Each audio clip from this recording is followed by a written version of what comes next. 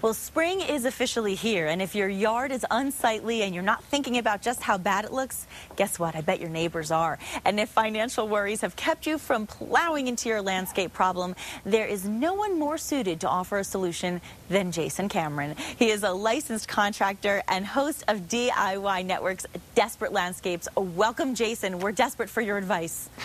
Well, that's what I'm here for. Thanks for having me. Well, thanks for being here. This is certainly the time of year, and of course here in New Mexico, we are waiting to see the green again and make those lawns come back to life.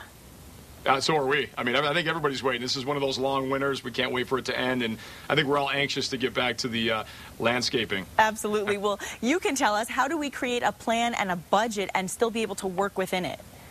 Well, without a plan and a budget, I wouldn't be able to do what I do. Whether you're a professional or just an average guy looking to spruce up his own landscape, you have to have a plan and a budget. That's the secret to anybody's success. So it doesn't have to be a computer-generated one like we have. You don't need to be an artist. Piece of paper and a pencil, keep it simple, draw some squares, some circles, your house and your landscape, some quick dimensions, and then sit down and think about, okay, what do I need to make this landscape unique and make it stand out? It might be as simple as looking at the scale of your house, bigger trees next to it, and then smaller as you move away. Okay, well, yeah, that's a good idea, because I think a lot of people think the big picture and they get intimidated by that. So if they can just have a couple easy tips that are realistic and practical, that's going to help us achieve that landscape transformation within the budget, isn't it? Without a doubt. I mean, realistic and practical are keys. So I think a couple really good tips is what we like to do, what I've used many times on Desperate Landscapes, is to dig a trench. Instead of individual holes, dig a trench. You plant that trench with evergreens. And once you're done, you plant it, you spread them apart. You've got a nice natural fence instead of having a one that you had to buy that might be expensive and have somebody install. This way you do it yourself, and you've got a nice natural fence. Another one might be the porch. You know, you've seen these porches that are in disarray. The paint's peeling. So that's a great DIY project. Get out there, you scrape it, you buy the paint. Now the paint you should get, be careful what you buy, because it should be a porch paint. You put that on, it's slip resistant, and it's going to look great and give you a whole new look with very little money. And so those are just a couple simple ones that you can do to save you money, but also, get out there and do it yourself. And what's nice, I think that, of course, we also always look at appreciating value of our homes. And eventually, if the time does come where we want to sell, I think when you look at the outside of your home and you have that kind of landscaping, you have the right porch, you have the right shrubs, that in itself is going to increase the value of your land, isn't it? Oh, that's huge. It's absolutely huge. I'm glad you brought that up, because one of the things that I find throughout the country is people spend a lot of time and money on the inside of their house and don't worry and leave the outside till later. But the problem is, if you're looking to sell or buy, you can't get past that landscape. You're never going to make it to the house. So it's crucial that you spend the time and the money on your landscape and improve it. That's a really good point. And what about if we want to replace the crumbling sidewalk with stepping stones and make it a little bit more appealing?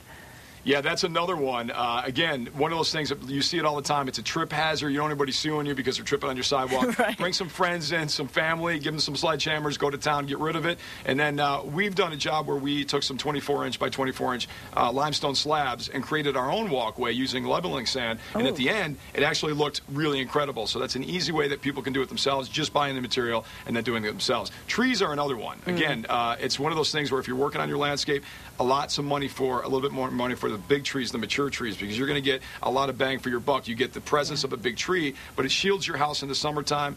It lowers your cooling costs, and it also shields it in the wintertime and lowers your utility bill. So it's a great double whammy. Absolutely. So you're saving money, and you're also increasing the value of your home, and you're also looking good at the same time, which is nice. It's all about looking good. Always. Now, you were talking about patios, and patios are important. So if you really want to build your own custom patio, do you have just a couple really simple, quick tips for people? Yeah, patios can be really grand or they can be small. We've done all different shapes and sizes. So the key is, if you're going to do your own patio, we did one that was a circular patio that we actually ordered from the stone place, and they pre-cut it for us. So actually, you come out, you can actually install it yourself because it's pre-cut. You don't have to get a concrete saw. You don't have to do it yourself. You actually install it in really, really short time. So that's a good way to do. You're going to spend a little bit more money up front, but you're not going to have to hire the professionals to come in and do it. So you're going to save that money. Well, that's a great idea. And of course, some people want a professional like you. How can viewers enter the search for America's most desperate landscape?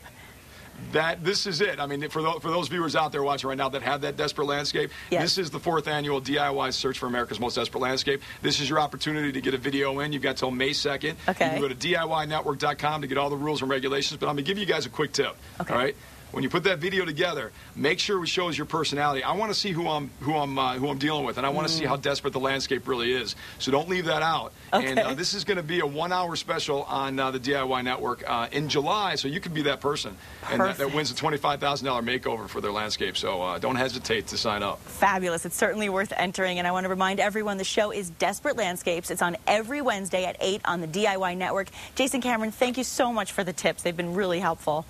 I appreciate it. Thank you. Thank you.